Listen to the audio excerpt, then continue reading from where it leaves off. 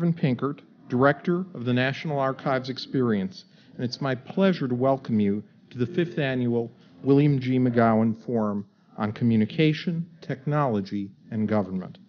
Tonight's program really captures the spirit of this series, looking at the transformative effect of Web 2.0 on the relationship between citizens and their government. As the nation's records keeper, the National Archives has a special interest in these emerging technologies, not only in terms of transparency and civic participation, but also in thinking about the long-term preservation of this new class of government records. The potential for what our government can accomplish by tapping into the talents of the American people is tremendous, and so is the obligation to document these processes while respecting the privacy of individuals willing to contribute to the national good. At the end of tonight's panel discussion, we hope to reserve about 20 minutes for questions from the audience. I need to ask you to move to the microphones because we are recording tonight's program and putting it on the web, and we want to make sure everyone can hear. I would also ask you to keep your questions short. About the length of a tweet would be good, because we're going to try to get in as many questions as we can. The annual McGowan Forum is made possible by a public-private partnership with the Foundation for the National Archives and a grant from the William G. McGowan Charitable Fund. Private support is key in allowing this agency to produce such a robust calendar of programs and exhibits. The Foundation is instrumental in keeping our name in front of the American people and in turning our records into educational tools, including, I might point out, underwriting for our Collaborate Web Forum, as well as the future docsteach.org, a website that will not only provide new classroom tools, but a place to share the work product of those tools among teachers across the world. It's my honor tonight to ask Executive Director of the Foundation for the National Archives, Thota Kalo, to offer greetings on behalf of the Foundation.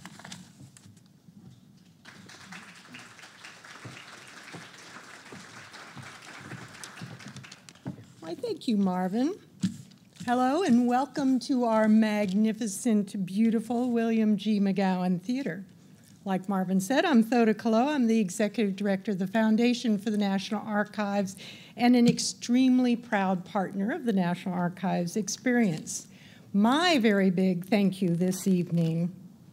We are extremely grateful to the William G. McGowan Charitable Fund, many of whom are with us this evening, and I'd actually like to recognize them if they'd stand up for the incredibly great work that they do. Oh, you're waving. You don't want to stand up. Okay, wave everybody, but in any case, thank you all.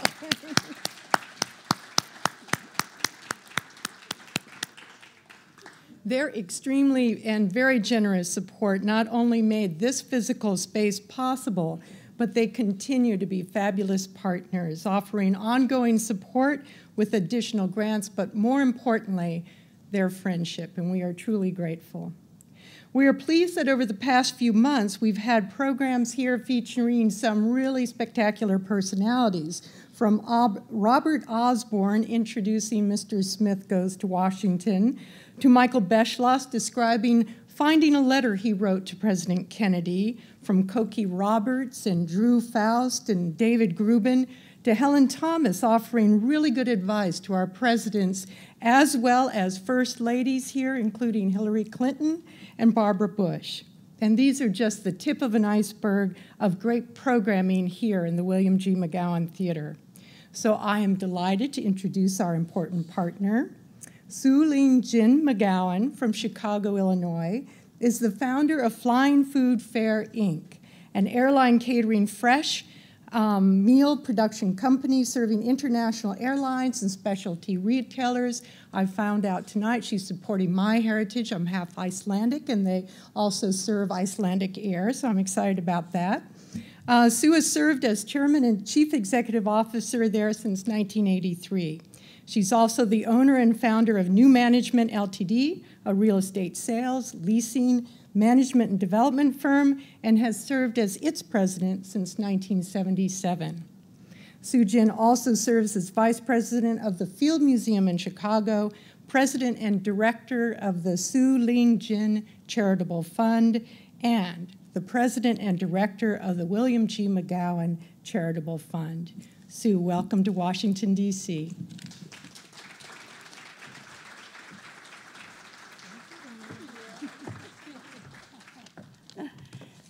Good evening. I'm Sue Jin McGowan, and I am pleased to welcome on behalf of the William G. McGowan Charitable Fund, which honors the memory of my late husband, Bill McGowan. Bill passed away in 1992. Bill loved history. He loved movies. He loved debating the great ideas of the day. It was natural for the McGowan Fund to work with the National Archives to ensure an ongoing national conversation about important topics. In 2003, the fund partnered with the archives to develop the William G. McGowan Theater here in Washington, D.C., the center point of American democracy. Initially, we established the McGowan Forum on communication, technology, and government. Enthused audiences gathered in quality dialogue generated by this fall series and inspired our board to establish a second series of public forums, Women in Leadership. That spring series focuses on women in business, government, journalism, academia, the arts, science, and medicine. Tonight's program, the fifth program in our fall series, deeply echoes Bill's great belief in the power of communication to keep democracy vibrant and responsive. That conviction fueled his career and ultimately led to enormous change in U.S. and global communications. Bill earned his way through high school and college by working on the railroad in a small Pennsylvania town where his father was a railroad engineer. He set his sights on Harvard Business School because he wanted the best education possible. When his savings ran out, he funded his second year of his MBA via student aid, available to the top 5% of his class. That was part of his can-do spirit. Bill next became a consultant in the 1960s and recognized the potential of mass communication. He partnered with a small Midwestern company that provided telephone service between St. Louis and Chicago. That was the beginning of MCI. At the time, AT&T had a lock on all the local phone services in America. There was no competition. There was no progress. Bill knew this was wrong and destructive to the potential for America to advance in a field that he saw as the wave of the future.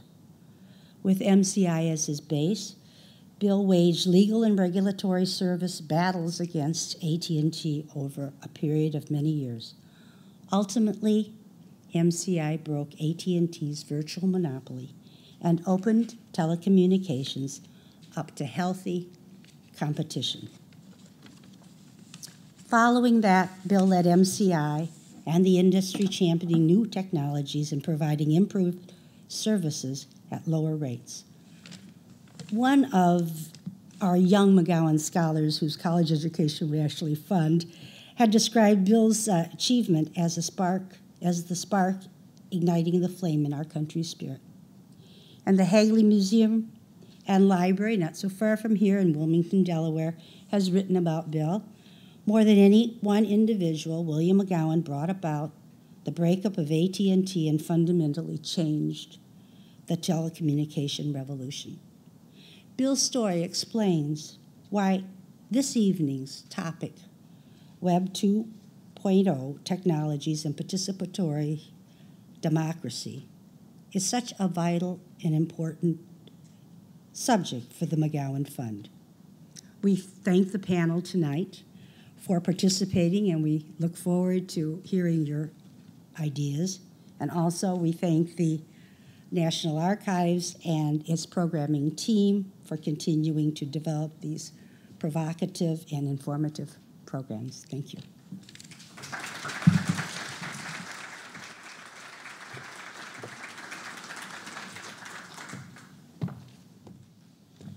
Thank you, Sue. Your support and the support of your board mean everything to us. Tonight's distinguished panel will be moderated by Dr. Darrell West. Dr. West is currently the Vice President and Director of Governance Studies at the Brookings Institution.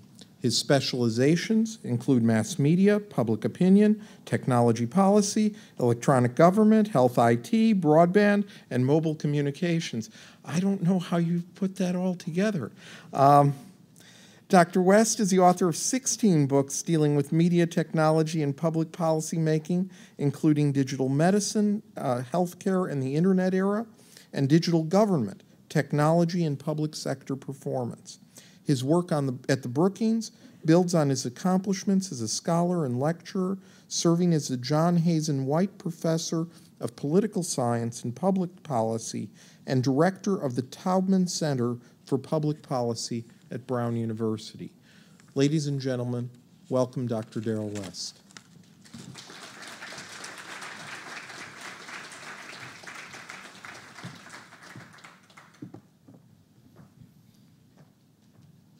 In the wrong place. Thank you. All right. Thank you, Marvin. It is a pleasure to be here, and I want to also extend my thanks to Sue McGowan and the McGowan Charitable Fund for all of the great work that you're doing. This is a spectacular theater. It's actually my first time seeing this theater, and it's really a wonderful sight. So thank you for all the great work that you are doing. It is a great time to be thinking about Government 2.0 because the rise of information technology has created enormous opportunities to alter how government functions. With online transactions, two-way communications, and collaboration through social media, there are opportunities to engage citizens and make government much more effective. It is possible to use technology to create a new kind of participatory democracy, and this involves a wide variety of different outlets, electronic comments on proposed federal rules, expert panels to evaluate new patents, websites for public information, and a wide variety of other things. And I think now, in particular, is an exciting time to be thinking about technology because of all the new things that are taking place at the level both of state and federal government. The Obama administration has placed a high priority on technology innovation. In fact, I have argued that President Obama has the potential and hopefully will become our nation's first truly digital president. He certainly was very innovative in his use of technology in the campaign, and now he is trying to bring that same sense of innovation to the public sector. With new policies on openness and transparency, the Federal Communications Commission is envisioning some new rules on net neutrality and extending some of those principles to the wireless world. So I think it's really a terrific time to hold this panel, given all the developments taking place in the technology area, as well as some of the new possibilities that are being established at the level of the federal government. So to address this topic, we have assembled a distinguished panel of experts. Beth Simone Noveck is the Deputy Chief Technology Officer for the Office of Open Government in the White House. She's also a professor of law at New York University. She's the author of Wiki Government, How Technology Can Make Government Better, Democracy Stronger, and Citizens More Powerful. And this is really an outstanding book on collaborative decision-making in the public sector. And I say that not just because the book was published by Brookings Institution Press, but it really is a terrific book. Even if I had no connection with Brookings, I would make that statement.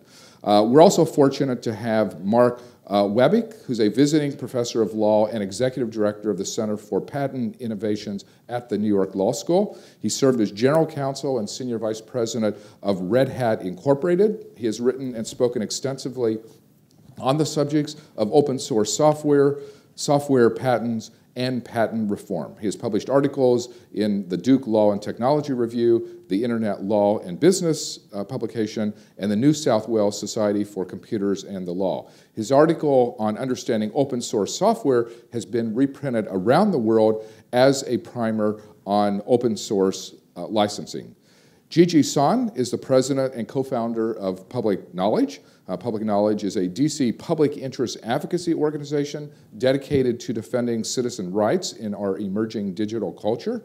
She has been frequently quoted in the New York Times, the Washington Post, the Wall Street Journal, and numerous other publications. She has published articles in the Washington Post, Variety, CNET, and Legal Times, among other outlets. She's appeared on numerous television and radio programs, including the Today Show, McNeil Lehrer, the National Public Radio's All Things Considered, and Morning Edition. She is a senior adjunct fellow at the Silicon Flatiron Center at the University of Colorado and a senior fellow at the University of Melbourne Faculty of Law in Australia.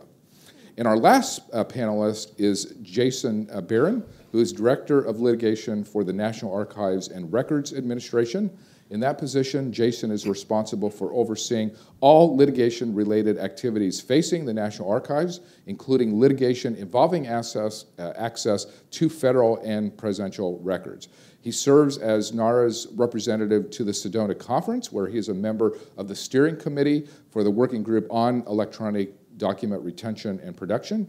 He is a founding coordinator of the TREC Legal Track and International Research Project, organized through the National Institute of Standards and Technology to evaluate search protocols used in e-discovery. And he currently serves as an adjunct professor in the University of Maryland's Graduate College of Information Studies. So the format that we are going to follow tonight is I will start with questions for the panelists. Each of them will make brief opening statements. Then we'll have a period of panel discussion. And then, as Marvin pointed out, there will be opportunities for each of you to ask questions and make comments near the end of the program. So I would like to start with Beth. You literally are on the front lines of Web 2.0 and participatory democracy. So can you tell us what the government is doing and how these activities are going to make the public sector function more effectively? Thank you. Thank you very much, Darrell. I've had the pleasure to be moderated by you before, and it's really a pleasure to be with you and with our fellow panelists, and I want to also thank the organizers at NARA, to Marvin for his lovely introduction, and to Mrs. McGowan. It's really quite a pleasure to be here, of all places, really the home of transparency, if you will, and of openness in government. So I think what's exciting today about as we leap forward from the traditional vehicles and documents of our democracy that sit in the rotunda out here to now thinking about how do the new tools of Twitter and Facebook and Web 2.0 really change our democratic culture and the way that our government can function and does function, is that ultimately what these technologies allow us to do is to frankly bring down the costs of creating a participatory democracy. They help us if we have the vision and we have the will, in which this administration does, to eliminate the barriers for people to participate in their government, to allow people to reduce the influence and government to reduce the influence of lobbyists and special interests, and create a government culture in which everyone has an opportunity to participate. I think we need the vision and the commitment to do that, but in many ways we can't realize that vision without the tools that give us the mechanisms for new forms of engagement and participating. So just as in the same way we're seeing a transformation in the social and economic sector of the rise of what some people call amateur production, people creating their own movies and putting them on YouTube, people creating songs and putting them up on iTunes. I just had a conversation this morning with the renowned MIT professor Eric von Hippel, who tells me about a study that he's worked on in the UK that said that 8% of consumers have either created or modified the products that they use. How much more so should it be the case if what we are doing is making the t-shirts and making the songs, that we should now have better mechanisms in which to participate in the life of our democracy and in the public sphere. So for me, Government 2.0 and this use of Web 2.0 to create new forms of institutions of government is really to realize new institutions and new ways of working that allow us to engage in our democracy in new ways. And the question is, why does that matter and why should we care about it? Well, obviously it helps us to build a robust public sphere and create a vibrant democracy and all those good things that we care about. But I think even more pragmatically, when we can increase the level of direct engagement that people have in their government, we can hold government more accountable for the work that it does. We can create a more critical eye on government, and I know that we're going to hear from some of the panel about some of the ability that that accountability that we have to realize, and talk about the ways that new technology can help us to do that. It also helps us, though, to scrutinize and analyze the way government spends money. So when we can use new technologies in order to help us visualize and see the way we spend money, we can reduce the costs in a quite literal sense. We can reduce the waste and bring down the size of government and save money for the American taxpayer by actually bringing that kind of accountability to government. And finally, engagement matters because it helps us to improve the quality of our everyday life. So it's not just a matter of creating institutions of government that work better, but helping people to live their lives better in more useful ways. So let me just give a couple of quick examples about what I think that means, and then turn it over to the rest of the panel. So just in the area, for example, of accountability, when we use new Web 2.0 technologies now and take the Federal Register, which is published here by NARA, and make it available in a machine-readable format that allows other people to engage with it, like the Center for Information Technology and Policy at Princeton, to build the first ever annotatable Federal Register that allows people to participate in and comment on this newspaper of our democracy. We create an opportunity to both scrutinize and hold government accountable, and to do so through participatory mechanisms. We can actually realize greater cost savings when, in fact, we set up a website like recovery.gov or it.usaspending.gov or usaspending.gov that allow us to track how the money is being spent in government and how that money might be saved. When we use new brainstorming platforms that allow us to do things like the Green Gov Challenge or the SAVE Award. The Green Gov Challenge, you may have read today that 5,300 new ideas were submitted and 165,000 votes were cast to generate innovative suggestions for how we green the government and make it work better and more effectively. Again, it's a transparency mechanism, but it doesn't work without participation that Web 2.0 enables for us to think about new ideas and new approaches to solving problems. And in turn, we can improve the quality of life for people when we do things, for example, like, as Marvin talked about, the Collaborate Forum here at NARA, in which what he's working on is bringing teachers together who are teaching using primary source materials. It makes them better teachers, more informed teachers. It helps them improve the quality of education in their classrooms because we're using tools that connect people in new ways. When last week, HHS launches a forum on health IT, and allows professionals across the medical profession to connect with one another to talk about what the standards are by which we're going to build electronic healthcare record systems so that we can realize the dream of reduced cost for electronic healthcare records and improved healthcare in America. We're using new technologies and we're using the spirit of participation to achieve national priorities around education, around healthcare, around entrepreneurship and other goals, which we'll hear more about today. So let me just wrap up to say, what do I think the lessons are for engagement? And where does this sort of take us, this idea that obviously if we have a spirit of transparency and a commitment to transparency and participation, and we have the tools that allow us to do this, and we can create greater accountability and better cost savings and improve the quality of life and achieve national priorities, what does this mean in terms of our administration position, philosophy, vision, and action? Well, it means we have to create as many opportunities as possible for people to engage and to participate. And whether it's thinking about the teachers who are engaging around primary source materials, or the coders and civically minded geeks who are getting together to write electronic healthcare record systems, or the software developers who are taking the Federal Register that's released out of NARA and creating new products out of it, we have to create many new opportunities for participation. We have to understand that these opportunities for participation don't only look like writing a comment in response to an agency rule, though we have to do that well in addition. But it may involve things like making a video to educate Americans about how to prevent the H1N1 flu virus, which was something that HHS did when they launched a video competition on YouTube to create the best video for H1N1 prevention.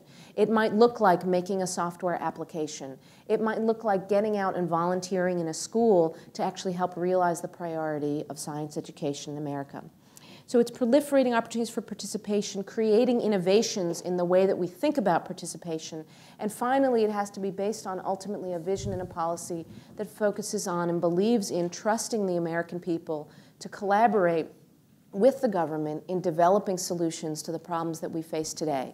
So the tools are wonderful, and we have to have access to the tools and easy ways to get them, and the General Services Administration is helping to make sure that agencies who want tools can get access to them. But it has to start with a vision and a philosophy and a commitment to participatory democracy and to trust in and working with the American people to realize that vision. Thank you. Mark, you had the Center for Patent Innovations at NYU, so you've spent a lot of time thinking about the subject of innovation. How can we improve the patent process, and why is this important for innovation? Well, thank you, Darrell. New York Law School, by the way, where Beth will hopefully be returning to the faculty soon, and I'm on the faculty. I want to walk you through a little imagery, if I can. Think for a second. You're not in your current profession. You are, in fact, a software engineer. Now, I know that's going to stretch your imagination a little bit. Certainly, if you're me, it will. You're a software engineer, and you work for the patent office. You're a patent examiner. And you're charged in your duties by our government to evaluate applications pertaining to new inventions to determine whether, on behalf of all of us, the citizens of this country, you will grant a monopoly for the next 20 years on the invention that the party's claiming. Now, that's a human activity, and we're asking them to do this based on the information, the best information that we can give them. The best information we can give them is actually quite good up to a point. They've got powerful search engines at their, available to them, and they can search every patent database virtually in the world. So they can look at patents that were issued in Europe, in Japan, with the World Intellectual Property Organization, and determine whether there is a patent out there that already embodies the invention that the applicant is claiming. But what if that pre-existing invention, that prior art, isn't embodied in an existing patent? Where did they look?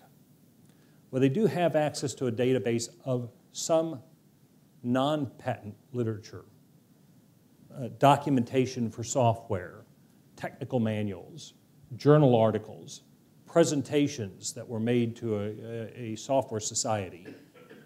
But it's very limited. So if it's not embodied in a patent and it's not in that non-patent literature, they have a hard time finding out whether that invention already exists. And if they go ahead and issue that patent and the invention exists and somebody's demonstrated that already, now we've got a patent floating out there that might be asserted in litigation. It might be threatened in a licensing situation. A party may try to extract value out of somebody else that they don't deserve.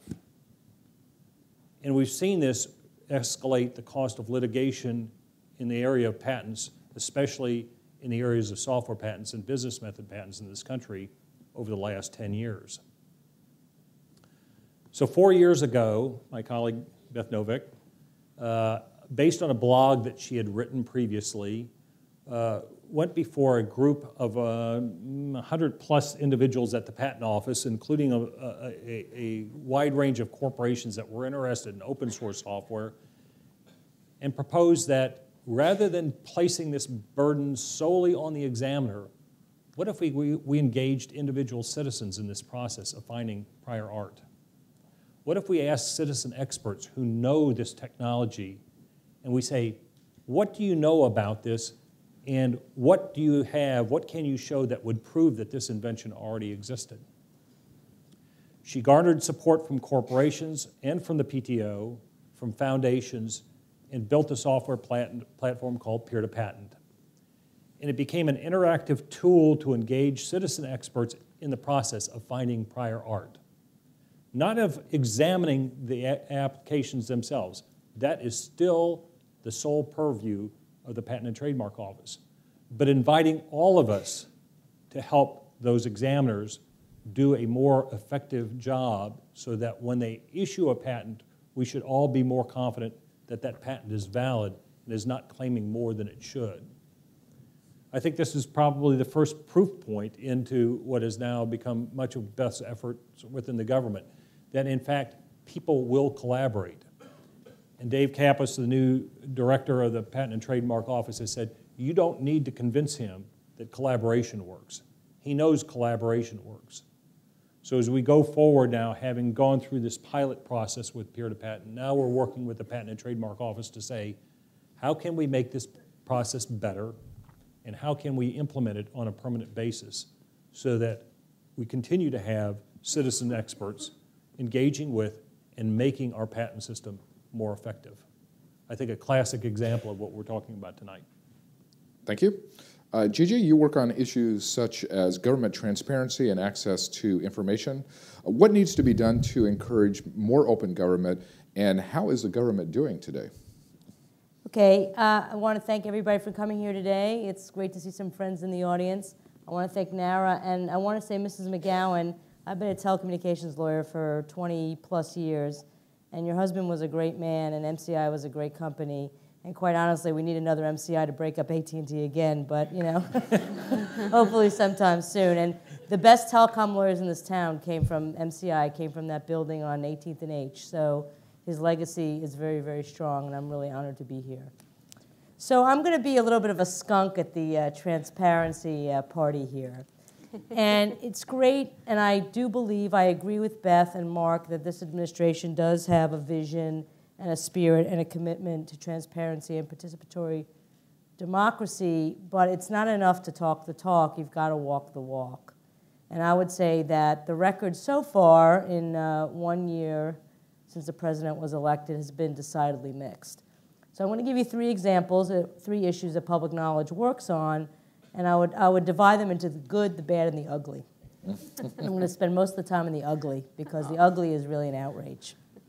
So the good is what's going on in the Federal Communications Commission right now under the leadership of Julius Genachowski, who I've known for about 15 years, who's the new chairman of the FCC.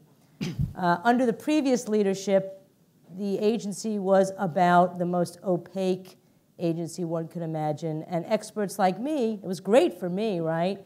Because you could have insider conversations with people that were never subject to ex parte notices, and you could, even after a decision was made, but the actual document, the decision hadn't come out, you could still make some changes, in the 2 or 3 or 3 weeks or sometimes a month interim between the time the decision was made and the text came out.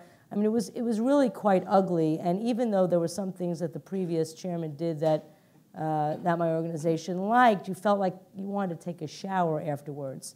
And the FCC really was sort of targeted by a lot of people, not just communications lawyer like me, as being a petri dish for reform, for transparency reform, for encouraging more participatory democracy, and ensuring that experts like me didn't really have all the advantages. I mean, experts like me, I work for a public interest organization. You can only imagine that the corporate lobbyists had great edge on me and the folks that I work with. So Genachowski has just done a fabulous job.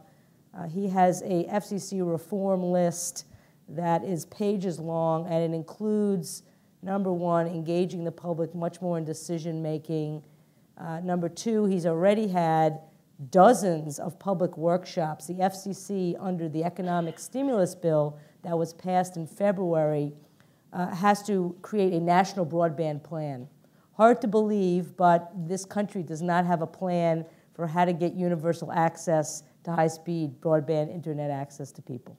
It's hard to believe that we wasted the last 10 years and never really had a plan figuring out how everybody can benefit from the internet. Well, Congress finally said, FCC, you've got to do this, and as I said, he's had like 3 dozen at least workshops, and he's continuing to have workshops. Darrell talked about a proceeding that will set rules for the open internet. Net neutrality is the code word. He's already planning workshops on that. So he really honestly, this is not for show.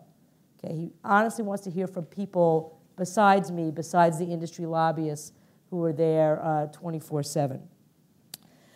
He's revamping the website. The FCC's, and this is critical, the FCC's website was built during the Clinton era and really did not change. It is not 2.0. I mean, it is 0.0 Zero. It's negative.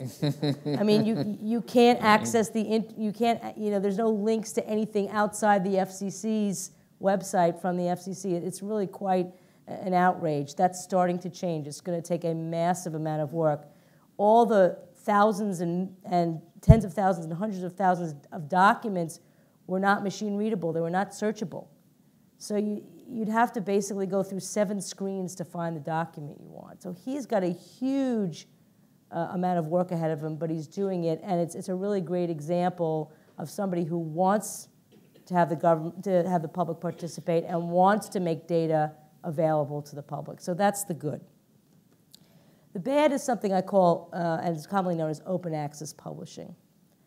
So the notion there is that when the federal government pays, when your taxpayer dollars are going to research on medicines, on diseases, on anything, you should get the benefit, you the taxpayer should get the benefit of that research by ensuring that the fruits of those taxpayer dollars, the fruits of those research is made available online for free.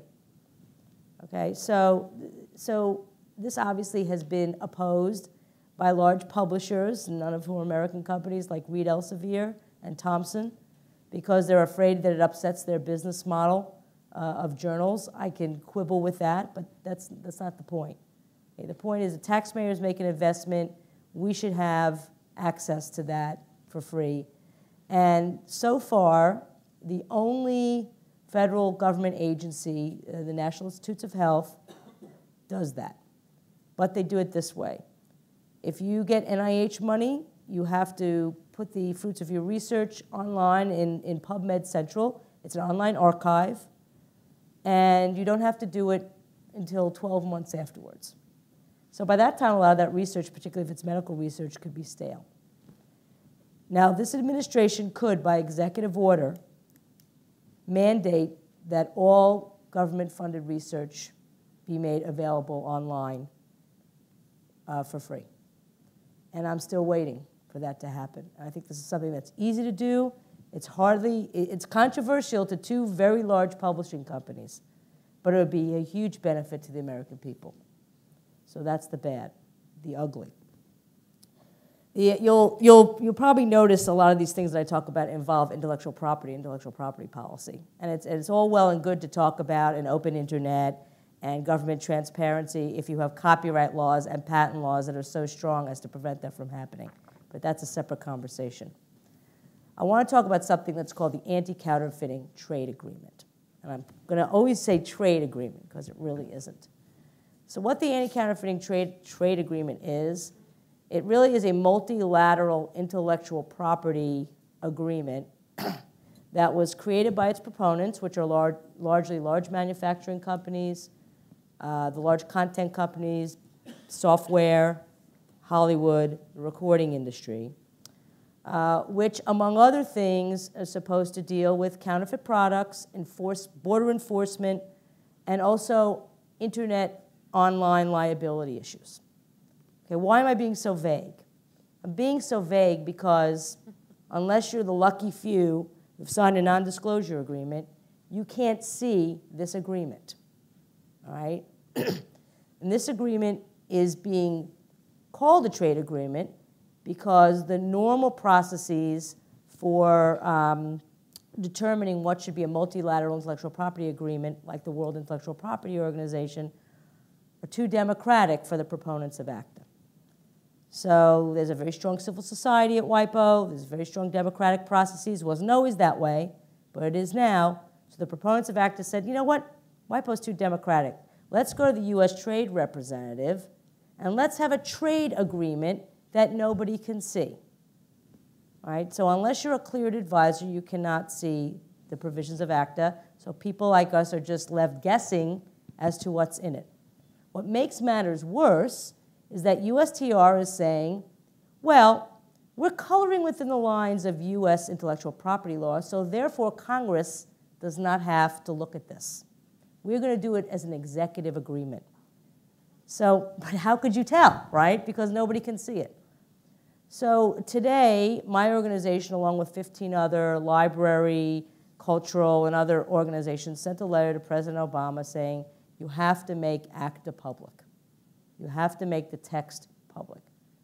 Now, there have been some people who have seen the text of ACTA. In fact, I was being a little disingenuous because I did sign a non-disclosure agreement. I've seen it. I can't tell you what the details are, otherwise I may be hauled away in handcuffs.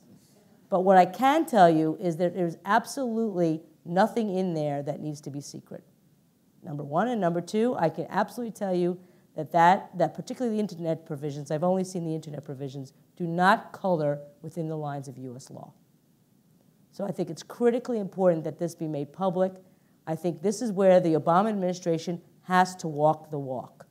And I'm hoping that they will do so very soon, because this agreement is being negotiated in Korea as we speak.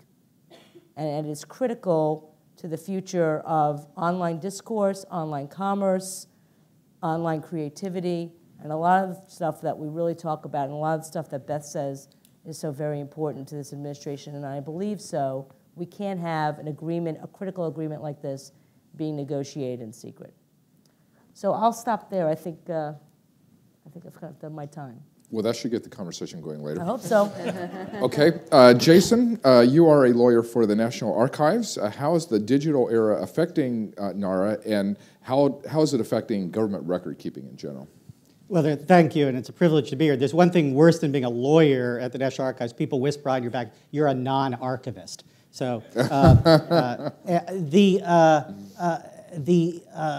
National Archives is a unique agency in government. We have a perspective that's sort of lateral across all government agencies and all the problems with record keeping government agencies have. But we also, in time, think back. We're about 100 yards from the rotunda where the Charters of Freedom documents are, with the Declaration of Independence and the Constitution and the Bill of Rights and the Magna Carta. And those documents represent citizens of earlier ages becoming more powerful, asserting themselves, and truly shaping what a democratic government represents.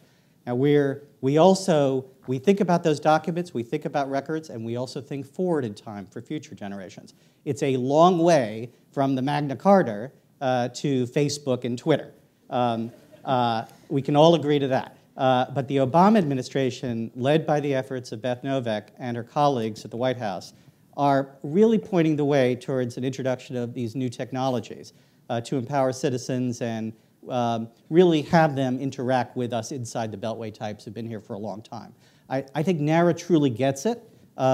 We have committed ourselves in lots of ways to being part of this new sort of Web 2.0 world, especially in 2009. Just a month ago, and Beth sort of stole my thunder a little bit talking about this, but we announced in the Office of the Federal Register that we achieved a breakthrough of sorts to basically make the Federal Register accessible and available to people by converting 9 years of Federal Register text into XML format. And this change is going to really make it possible to manipulate the data in limitless ways so that you can basically personalize the data to your unique interests. And so it really is, it empowers individuals to interact with government information. You can download a Federal Register and see what proposed actions might affect your community or region. And you basically can do so on a very granular micro level. But we're also, at the National Archives, we're online in any number of other ways. We have a Facebook page, and we have our Facebook friends. We have a blog called Narrations, where we have interacted with the public to ask questions. For example, there's a question out about social tagging, where we're asking whether or not the public at large should assist in the tagging of our archival collections so as to help and aid archivists. So they're not doing the job alone with the billions of objects we have, but we actually use the wisdom of everyone, the citizenry, to do that kind of tagging scheme. We're on YouTube. There have been 15,000 users on our YouTube channel to watch historic videos, far more than the kind of people and foot traffic that would come to a National Archives building itself. We're, of course, on Twitter. I think we have about 1,000 friends, but you have to start somewhere. And I don't know how many tweets we've had, but we're there. And we are continuing as an institution to think about new and innovative ways to involve everyone in getting more access to our holdings, which are vast, I can tell you. But I also am here to say that we have enormous challenges as an agency because of this historical perspective, both looking back and looking to the future for future generations for access and transparency. The last 20 years have seen really vast changes in how government, the staff and agencies communicate. All of our personal secretaries are gone. They are replaced by all of us as end users being records managers in government across all agencies.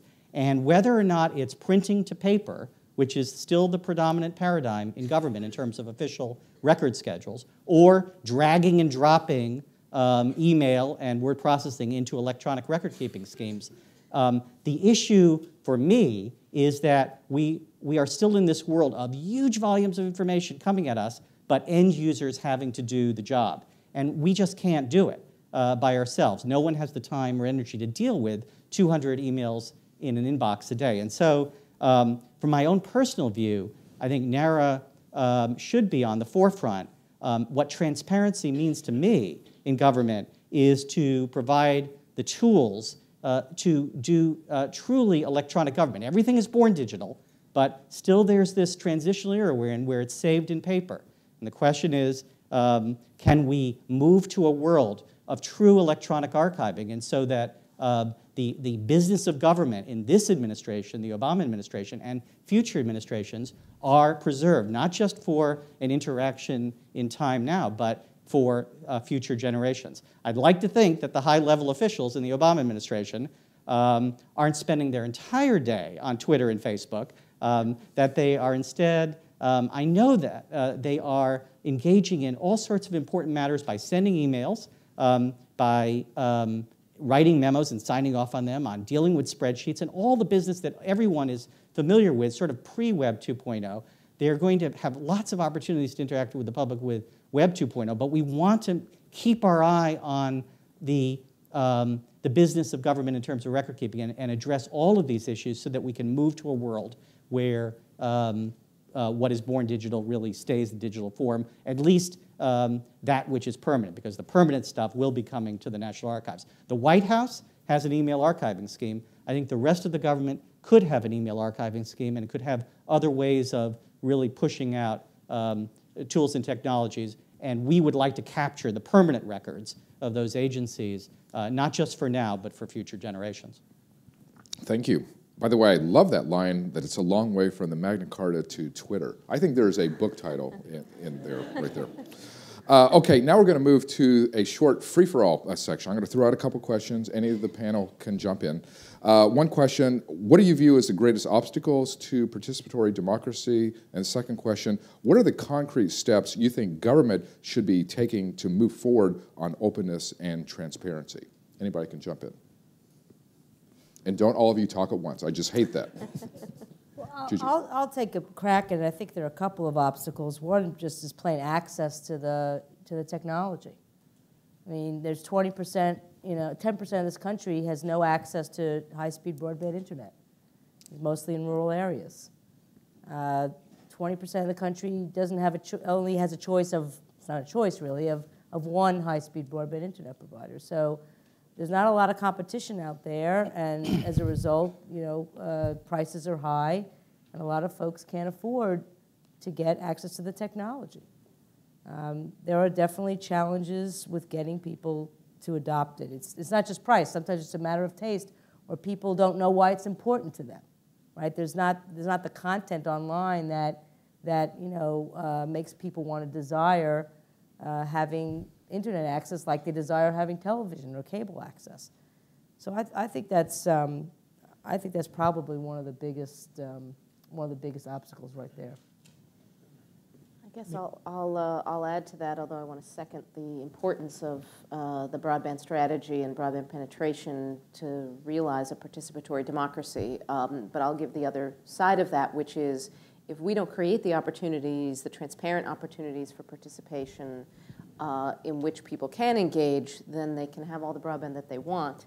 We have to also create the opportunities for people to engage in government. So when the FCC did one of those remarkable broadband workshops, the very first one they did was about civic engagement and civic participation, and that looked at both sides of this story.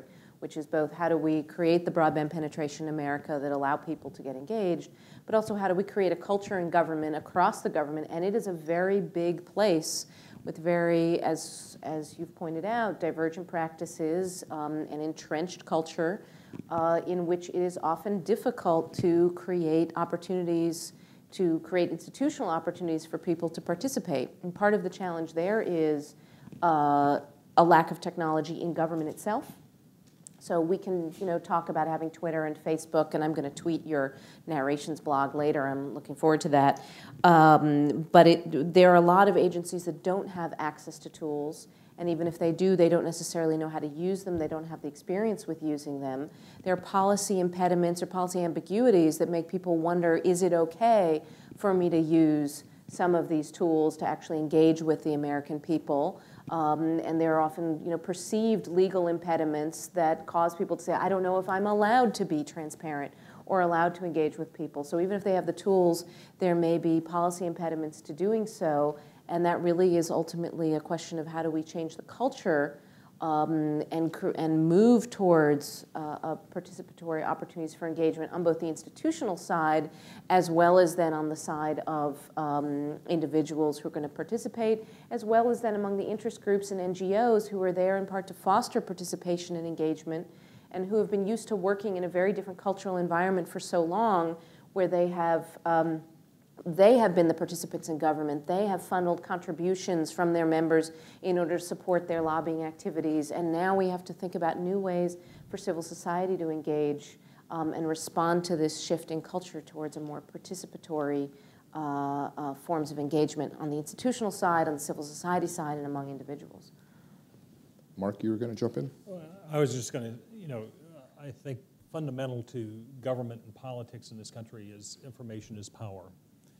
And people are not going to give up that power readily. I'm curious, with Beth's experience so far in government, this administration has made this an objective, but what's the pushback been like from the agencies in terms of we really don't want to give up this stuff?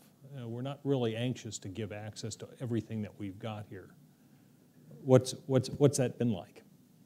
I think, in the first place, there are so many people who want, we have so many open doors to push on first, number one. So when you have a patent office now under this administration, so talking about people like Dave Kapos and his new team, who say we are 150% committed to transparency in the patent office and to making available all the patent office data. But we have some technical impediments to doing so because our servers are old and we need some help with figuring out how to do that. So we're going to ask private industry to help us think about what technical strategies so we can't do it in one day because it's hard for us to do it. But if you help us, we'll get there. There's so many willing innovators. My first week here, I came over to see folks at NARA, and between the records management and modern records management and exhibitions and the Federal Register team and the Office of the Acting Archivist, there were so many people here who were just thrilled to say, who are committed, whose work centers around transparency and collaboration and who just wanted to do stuff. So I don't mean to sound Pollyanna, but I am, because I'm thrilled by all the amazing, innovative people that I've encountered. Now, when you encounter the people who say, we can't, we won't, we shouldn't, that's where it's awfully helpful to say, well, the president said on his first day in office that this is the vision to which we are committed. And that goes a long way. Or the ability to say, as I just did today, I called up Marvin and I said, I've got another agency that wants to think about how they can be more open in the way that you've been in the Collaborate project. Can you help them, share with them your know-how of what you've done? Because they're saying, I don't know if we can do it because we don't know how. So it tends to be, I haven't faced too many people who've said, we absolutely won't do this because we don't believe in it. Because we all now live in a world in which we're all living in this participatory culture of making movies and YouTube videos and whatever. We're at a right time where people, I think, all kind of get the idea that participation helps to create innovation in the economy and helps to do good things for us. So I think it's, it's more a matter of I don't know how, then I won't do it, is what I'm finding. And maybe that's me and whom I'm talking to, but it's a big place and there are so many willing innovators. So I have to be relentlessly happy and optimistic, and Gigi has to be the skunk at the party, and we make a good team then. It's really good. And she keeps me honest and keeps reminding me now whom I have to go talk to and what I have to go do next. So. Yeah, I liked her metaphor that we're actually still in government 0.0. So, Jason, what's your view on this? Well, I think there are a lot of obstacles, and resources is clearly one for government agencies. But Beth didn't ask me to do this, but I think government SES people should all read this book. It's Wiki Government, and Darrell's on commission copies are available secretly in the lobby. for Brookings. It really is a terrific roadmap. And speaking on behalf of the Brookings Press, I mean, they endorse this idea, as long as you're buying the book, not just reading I'm it. so embarrassed now. Why don't we just take a break and have a commercial? Yeah. What Beth has done is each chapter has a wonderful quote. And the quote that I really like, in a chapter called The Social Life of Information, is a quote from Margaret Mead, the anthropologist. She said, Margaret Mead says, quote, "Never doubt that a small group of thoughtful, committed citizens can change the world. Indeed, it is the only thing that ever has." And I think that in my lectures, so I live in a world of litigation and e-discovery and lawyers who want electronic evidence, including from the federal government. And what I encounter is kind of this Rosetta Stone quality of different communities of people talking in different languages inside government. So you have legal people, you have records managed people, and then you have this IT crowd that doesn't communicate with carbon-based life forms. And what you need is a Rosetta Stone. You need the right communities of practice within agencies who can be agents of change. And in my lectures, what I say is, for at least the legal crowd, to pick somebody as the knowledge person, the agent of change, the knowledge council, who can really communicate across communities and get out the message of all the good tools and techniques that are out there. And in this conversation, it would be about Web 2.0. My point when I give these lectures is I say to the legal crowd I'm with, find the youngest lawyer who has been last hired in the office, because they're the ones who get it at a visceral level in terms of Web 2.0 stuff and beyond. And so I would say that the fact that President Obama put out a memorandum on the first day of office, January 21st, about transparency and openness, shows where this administration is. And if you can push that out through OMB and through OSTP and through all the levers of government to reach the right people across all federal agencies, I think you can make a big difference in this first term. Okay, why don't we move to the audience participation part of this? You've been very patient. There are microphones over there as well as over here. So if you have a question or a short comment, we would like to hear your thoughts. And we would ask you to speak into the microphones because this event is being broadcast. We'll start over here. Okay. Hi. Very interesting panel. You asked the question of what are the barriers, and I'd like to suggest another one, particularly since we had a lot of discussion about the Federal Register, and that is the language in which the government writes. I'm one of those people that advocates for plain language, and until you can clean up the prose that the government is putting out there, it doesn't matter how much access people have to it physically.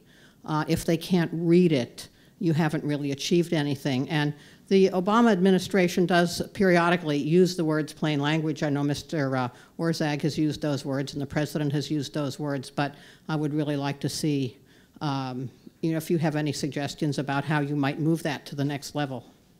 Jason, you want to? Well, the problem is you've got lawyers up here on the panel. You have a whole bunch of them, right? I'm an anthropologist, so.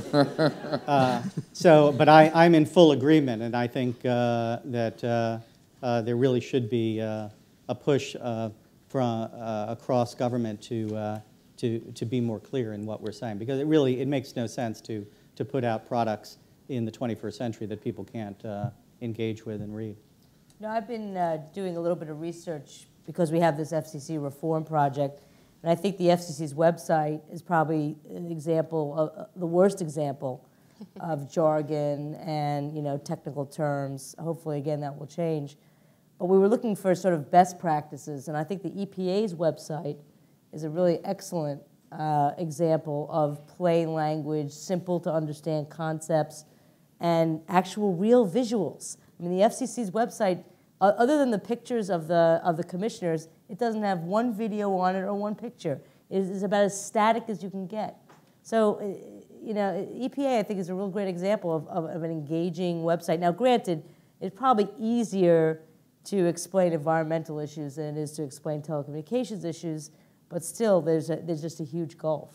I'll tell you one thing, though, that's, I think, very encouraging, and we are focused on what we can do in this area and really trying, with the downloadable Federal Register and this ability now to make it work in different ways. I mean, it really allows us to try some new things. But one of the main things, I think, is when we start to think about how we open up government and we do things like come in and say, we're going to create an open government policy and we're going to talk to Americans about how to do that before we write the policy, not afterwards. Or Arnie Duncan comes into the Department of Education and says, we need to reauthorize No Child Left Behind next year. We're going to talk to Americans before we write up our draft, not afterwards. By changing the process, it changes the nature of the language that we need to use because we have to talk in more plain and direct ways that allow us to do that engagement. When we have government processes that focus on, I'm going to write a draft of a rule, or I'm going to write a draft of a policy in its legalistic form, and then you ask people for comment, of course they can't read it and can't understand it. And we, frankly, it's part of the kind of legal, conspiracy of the legal priesthood that we don't want people to understand it or to give us comments because we've already spent all this time writing the draft, so we surely don't want to rewrite it at that point. So what it allows us to do is when we change to more open processes of decision-making and we push forward the opportunity for participation earlier in the process, then that hopefully creates a change to the way that we draft the language, the way that we communicate with people around issues towards a simpler and easier way of talking and a more visual, sometimes, way of talking as well. Okay, we'll take a question over here. Thank you. First of all, I'm just a quick comment. I'm thinking that the archives and the systems that you're creating and the new websites probably also help burgeoning democracies around the world figure out their systems and maybe learn from our mistakes and develop some systems. So that's just a side comment because we do care about that. A couple of quick questions. One is formats change. So when you're talking about archiving and patents, et cetera, how do you address that obstacle? I mean, we don't use Betamax anymore as the obvious example. So how do you address that? And the other is people have an investment in technologies, et cetera. I mean, how do you get people to create these technologies if they're not going to be compensated for them? If they're all open, if they're open source, then why should they bother if they're not going to get anything for it? I could take the first question. I'll leave to the second for my colleagues. First question is about migration and formatting. And we at the National Archives, we don't want to be a Smithsonian of every proprietary format that has ever existed. And so we have, this is a huge challenge for us, but we have a major project called the Electronic Records Archives. And one of the premises of that is to take any kind of proprietary object that the government creates, and if it's a permanent record, bring it in, and we basically do an XML metadata wrap or something equivalent of that to make sure that that proprietary structure is intact, has integrity, and can be read somewhat, somewhere over time and generations to come. And it's really important. I can speak from a lawyer who deals with litigation. Very important that we make sure that the chain of custody is there for bringing in and ingesting electronic objects and making sure that they remain authentic for decades and beyond.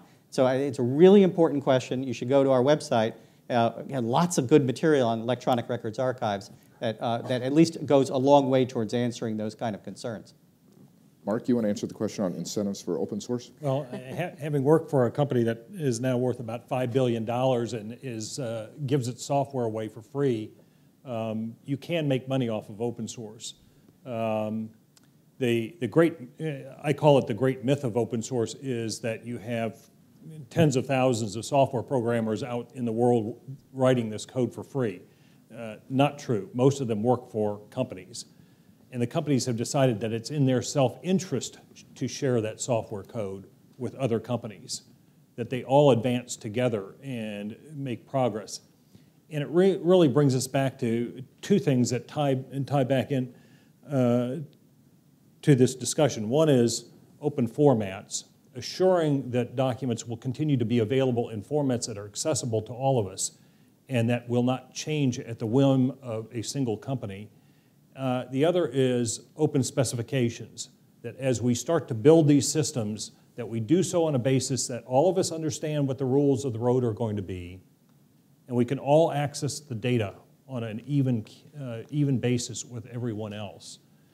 Those are two challenging aspects for us because we've become very reliant on technology that has come to us from a fairly narrow band of companies that have been very focused on retaining their customers and doing so, at least in one way, by using proprietary data formats.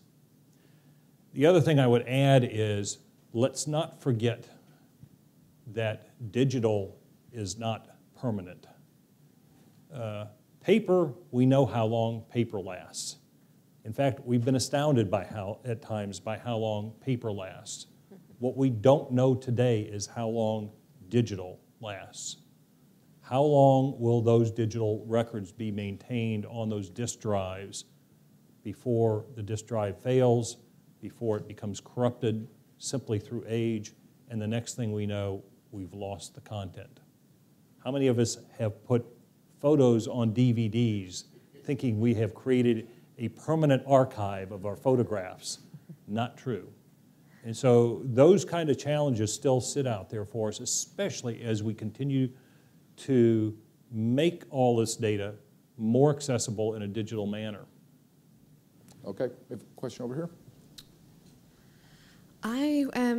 I've noticed that one of the barriers that I have seen in government to implementing some of these Web 2.0 technologies has been the need to maintain private information as private. And I was wondering what your opinions are on how exactly we navigate the challenge of trying to expand the information that we can provide to people in a way that they can customize for themselves while we're still maintaining the privacy of the citizens and not collecting personally identifiable information. Panelists? I think you have to give people control over their own data. You have to, at a minimum, let them know what you're collecting and give them the option to opt out. At a minimum. I mean, you know, others believe they should have to opt in.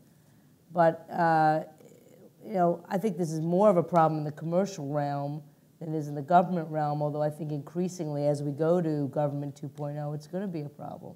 But, you know, I just think absolutely as a matter of right, a person has got to be able to see and change the data that you've collected on them. But it's interesting because, I mean, you know, my organization is very much a Web 2.0 organization. We're like public knowledge, sharing of information, but we find ourselves increasingly coming up against, you know, some of the privacy advocates.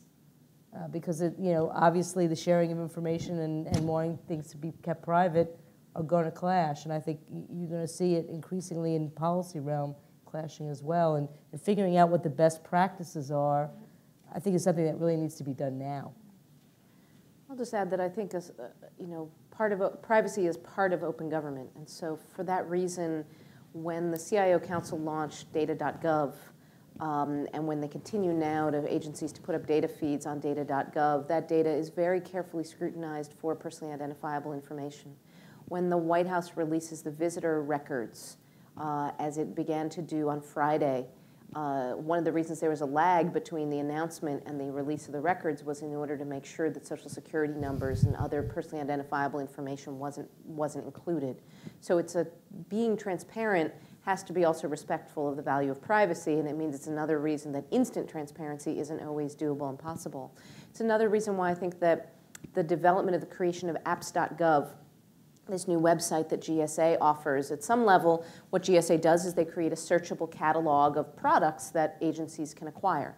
But where that's really important in the software realm is that they're pre-vetting tools to ensure that their terms of service are privacy friendly and respect personally identifiable information, so that when an agency says, I want to select a Web 2.0 tool, we're not doing a free-for-all of choosing any old product, but making sure that we're complying with and respectful of privacy as we move towards a more Web 2.0 environment. So some of those coordinating steps are actually, I think, very helpful to ensuring that we do both of these. But I agree with Gigi that it's figuring out the best practices as we move into this wild and woolly new world is a difficult job. Okay, next question over here. Great panel. Moving towards Web 2.0 and utilizing the internet puts a great dependency on these telecom companies. And I've noticed that, you know, the recent discussions about net neutrality and all these things, they're kind of butting heads with the government. And I just want to know, what is the strategy to ensure that these private companies, these telecom companies, are in the best interests of the government? Well, I can talk about net neutrality generally and why I think it's in the best interest of the American people and the best interest of the government as well. Basically, in this country, for the most part, you have a series of regional duopolies, telephone companies and cable companies that control access to the internet. Okay, they are not the internet. People say, oh, net neutrality, you're regulating the internet. No. Okay, net neutrality is about regulating and ensuring fairness among the on-ramps to the internet in a way that telecom companies have been regulated for 100 years. Right? So people, oh, this is new. No, it's not new, all right? So when you had your landline telephone, the telephone company couldn't decide that Mark's phone calls got higher quality than my phone calls. And this is what net neutrality is about. It makes sure that the cable company and the telephone company can't pick winners and losers, can't decide that, you know, Google's search engine and website comes up with no jitter, but, you know, Yahoo's sorry about that. And you know, if you want your website to come up with no jitter, then you better pay us X amount of money. That doesn't mean that Yahoo and Google don't pay the telcos, you know, for all the lines and all the servers they need. They pay them millions and maybe billions of dollars. But the idea is you don't want the internet to turn into your cable system, right? Everybody loves their cable company, right? So, right? So the cable company decides, with the exception of broadcast channels, what networks get on their system, what channel position they get, whether they get on the digital tier or not. You have absolutely no control. The internet is the most democratic medium we've ever had. And the way the internet, and Mike Nelson, who's going to ask the next question, is even a better person to talk about this than I am, but the internet was created so the control would be at the ends. Not that there would be some gatekeeper determining, you know, who gets what quality of service and who gets what speeds and whose, you know, website comes up faster than others. So that's what network neutrality is about. Now, people want to say, well, why shouldn't network neutrality apply to Google? Google's not a network. Right? If we want to have a conversation about whether, you know, Google search is neutral, that's a different conversation. But right now we're talking about who controls the on-ramps to the internet and should they be able to pick winners and losers. And I think they should not, and that's best both for the government and for the American people. Mike Nelson, we hope you didn't come here to be anonymous. Luckily not. Thanks for the introduction, Gigi, but I'm actually going to ask a question of Beth and Jason. I wanted to go a little deeper into this question of where transparency runs into privacy, and particularly look at examples from the Web 2.0 world, and particularly look at the question of privacy for government officials. Just a couple of illustrations. When I worked at the White House 15 years ago, I knew that my email could end up in the National Archives. The people who sent me email didn't necessarily know that, and they included close personal friends who were sometimes sharing close personal information.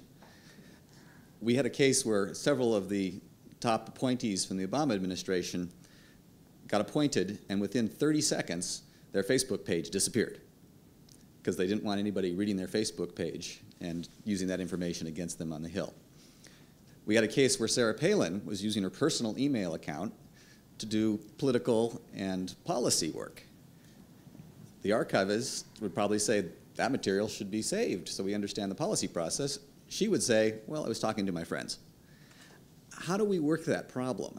And particularly when we have this situation with Facebook where the government official might have to share something under legal obligation, but that also would involve sharing information about people who have sent information to them without expecting that information to be in the archives or in the Washington Post or in the historical record. So how do we really work this problem about privacy in an interconnected, shared world? That's a great question because, I tried to befriend Larry Summers and he still has not replied to me, and I'm upset about this. I'll be your friend, Darrell. Well, let me take a partial swing at that because there's a great social experiment that has been going on at the White House since 1994. There was a case that I had some association with called Armstrong versus Executive Office of the President, and as a result of the decisions in that case that email was considered to be a government record and to be preserved, the White House put into place, the Clinton White House put into place an email archiving system that more or less has been in place from the Clinton years to the Bush years and now in the Obama years in various platforms. And just like sort of a reality TV show, even though when you sign on every morning at the White House and there's a banner that says this is U.S. government property and that there's some archiving scheme, I think people forget. And there are 32 million emails from the Clinton years that have now been preserved, presidential and federal, some of yours, and perhaps, and 200+ million from the Bush years. And I'm out there predicting in a law review that we'll have 1 billion emails from the end if there are 2 terms of the Obama administration or whatever the next president inbox, is. I think. And that's just Beth, right? Yeah. And the fact is, and there may be, and beyond email, because email may be something that there's a tipping point and it's a messaging or whatever. And the fact is that all of this collection is there. The responsibility as a government lawyer and as an official for what has been sent into the White House and what has been generated by White House staff. When there's a FOIA, and the Presidential Records Act incorporates the FOIA, and so that 5 years after office there is the availability of FOIA requests to White House email, the responsibility is really on myself and my colleagues and those that work on these matters to do the right thing, which is to protect the privacy interests that are at stake. So when I vetted Chief Justice Roberts' email when he was a young lawyer at the Reagan administration a few years back when part of the nomination and Senator Leahy wanted us to do a huge production right away. We went through and we looked to see whether there are third parties that he may have worked on matters about individuals being vetted and they might have had some history or something that we would redact out. And there are tools and technologies that allow for that.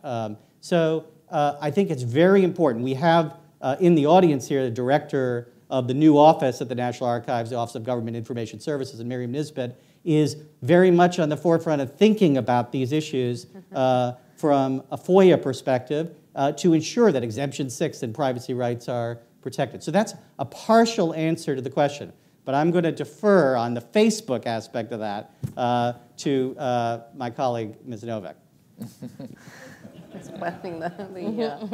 I was going to say that this is Darrell's 17th book now. I think it's a wonderful question, or maybe it's your next law review article that you'll work on, because I think you've raised a whole host of questions in asking this. One has to do with the First Amendment rights of government employees to speak, and to speak also using social media. And so I think we want to encourage netizenship, if that's a fair word, among government employees to be out there, to be engaged, and to do so.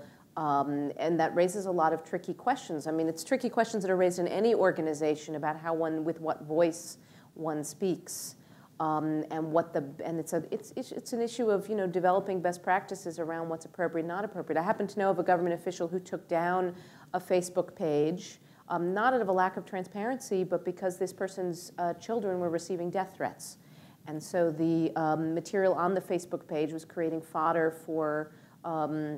The person was in a new a high-profile public role, and so they took down the Facebook page to, again, have a segregation in some ways between their private life, which had suddenly become very public in ways that were uncomfortable and inappropriate. So I think there's a set of issues first about creating the environment in which government officials will speak and will be netizens and will participate and use social media. I think there's a second issue about, on my own inbox, I have an email address that has an autoresponder on it, which says when you send me an email that what you send me may be posted or made publicly available. For precisely this reason, and so as to create that alert for people. And we are under strict instructions that, if you want to talk about trading recipes and what you had for breakfast, and my government account is not the place to do those conversations, but to keep those personal and private conversations separate. But this is increasingly difficult, as you point out, particularly when it may be easier or faster for us to use other accounts and what and how we do this. So I think to some extent, technology will provide some help for us, some of the natural language processing tools, but it's the policies that people like Miriam and others are working on that will help us to figure out how we navigate these waters. But again, I think that it's not something where we can just put up our hands in despair and go, oh, it's such a big problem, what are you going to do? We have to just develop the best practices and move forward, informed by the values of a commitment to free speech, including for government employees and government officials, a desire to speak out and engage more with people, and a recognition that the conversations that we're having focus around issues of public import and around policy, which means there's a decreased expectation of privacy about the communications we have in our role as government officials. But I look forward to the book. Okay, next question. Yeah, I'd like to thank the panel for a very well-informed and high-level discussion, but I can't help being struck by the what I would call American exceptionalism of the discussion, and the fact that the internet is inherently global, and the neurons and synapses of the World Wide Web have shrunk the global village and been driving the globalization trend for the last 20 years.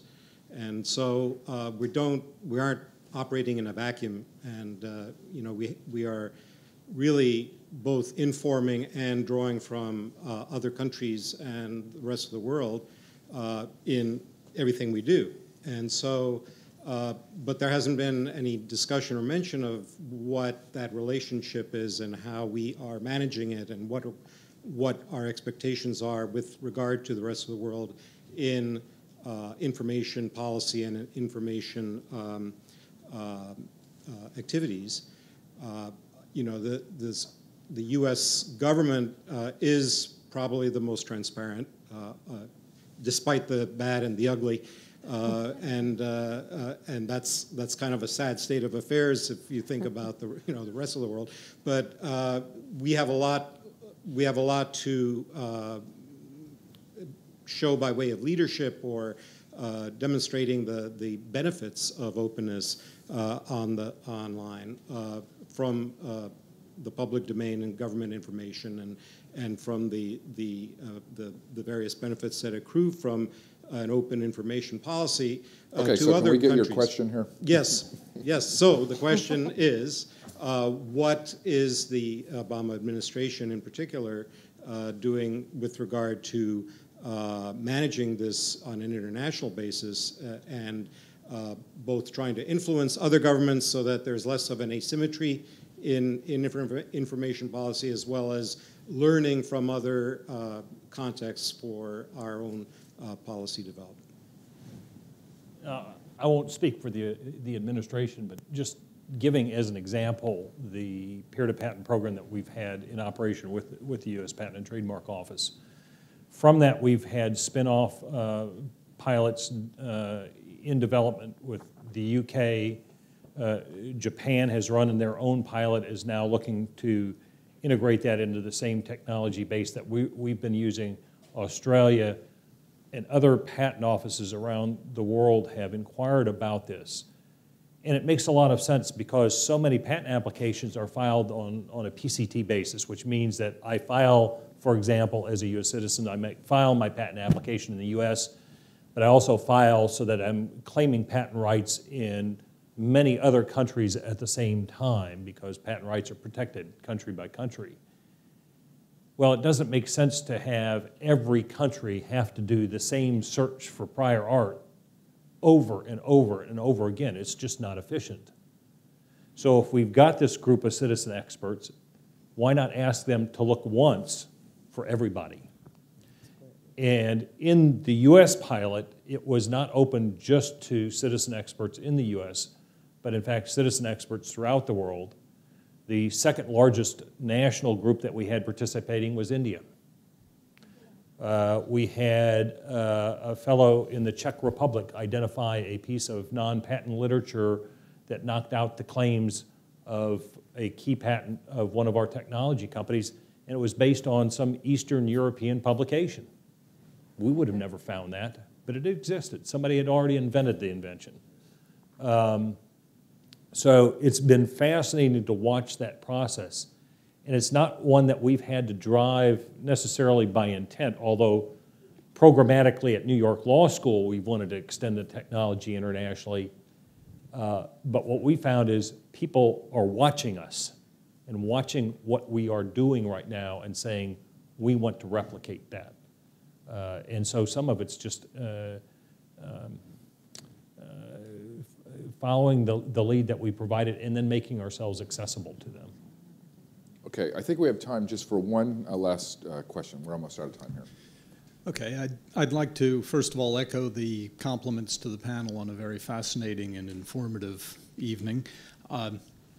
Also to reassure Jason as an IT guy that some of us actually can interact with carbon-based life forms. As I've been specializing in security for the past 10 years, that's become more and more of the challenge, and I hope from that perspective I'm not going to bring another skunk to the party, but when Beth mentioned that the trust in the American people to collaborate with government, the thought that went through my mind was whether that, or the question was whether that trust might be well-founded or not. Because the reality is that we have an internet where 80 to 90% of all email is spam. Most of it is carrying malicious content. We have a situation where there's a lot of fraud online. We live in a world where everyone isn't dedicated to making things work together. You're all lawyers. You're familiar with the fact that there's a lot of adversarial positioning that people engage in. With all of this as a backdrop, the question is, what areas are in critical need of improvement for us to realize the potential for this improvement in participatory democracy and to keep it from getting mired down into the same kind of problems that we've seen in other areas and on the internet up to this point? Good closing question, panelists. I guess I'll start on this one. So obviously the security of our network infrastructure is a precondition to the same point about sort of broadband access. We have to have access to networks that are actually secure in order to, as a baseline, in order to enable us to have a participatory culture. One of the exciting things though now I think is the development of new kinds of social media. The talk of this panel is very much about Web 2.0 that allow us to ensure that even when we have things like whether the participation is malicious or the participation is spam or the participation is just intentionally kind of troublemaking for the fun of it, that we now have tools that allow us to do things, for example, like with natural language processing tools. University of Massachusetts just announced their new system last week for analyzing comments to agencies and identifying that out of 500,000 duplicative comments, 400,000 may be the same because they're all just done by a bot. And then we can say, oh, these 400,000 are the same, and therefore we only have to read 100,000, or more likely 10,000 in the pile of the 500,000. So we have some tools that allow us to do this. We have new social media rating and ranking collaborative filtering tools that allow us to rate and rank suggestions up and down, to tag suggestions and to tag comments so that we can sort them more effectively. So even when people are not maliciously participating, but there's just a huge volume of participation, we have a way to manage that content. And where people are kind of just having fun or being silly and being off topic, whether for malicious reasons or otherwise, we have the ability for communities of people to self-moderate their participation so that we can actually ensure that the conversation stays on topic. When we first started our open government public consultation, it was well known in the first day or two. In fact, this was a project that was run by the National Academy of Public Administration in collaboration with us. We got a lot of initial postings that were either about UFOs or about the president's birth certificate or the president's birth certificate being on a UFO.